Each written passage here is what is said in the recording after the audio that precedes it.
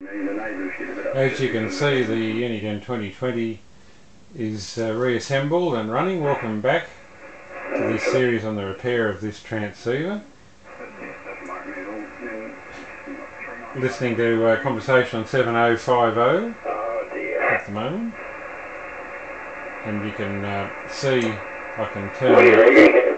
That's what happened when you turn the AGC off. So the AGC is working properly. The fast position. It's quite a weak station, that one.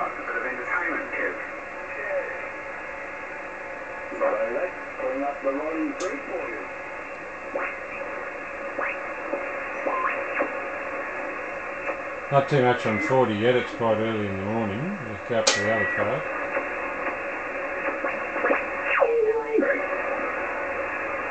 I got some AM there.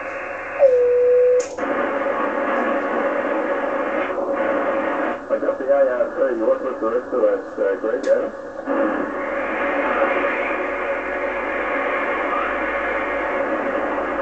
Yeah, okay. ART 13 Q motor.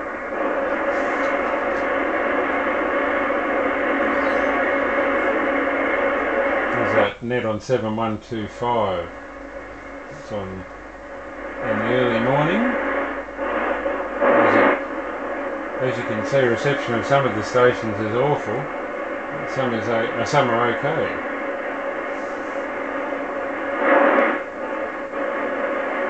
Anyway, that's the sideband, and also you can see the receiver incremental tuning is working while it's here. Probably got an 30 feet off the ground, I suppose.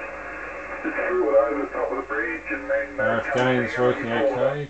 Attenuators alright. I'll put a spring, just put a bit of slack in the rope. I put a big insulator up the top, and down the bottom I just put around the top of it.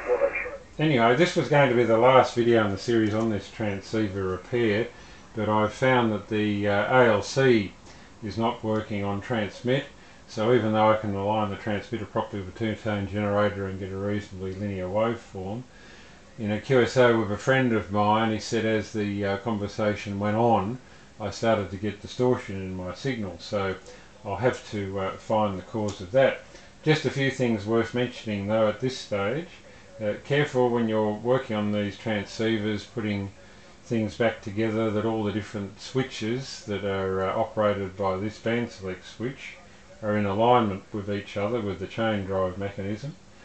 Because it's easy to have one of them one position out. The same goes with this pre-select.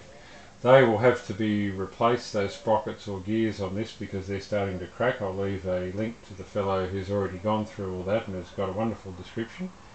I'll do a more complete alignment of the radio when I replace them, but I've got to get something to replace them with first.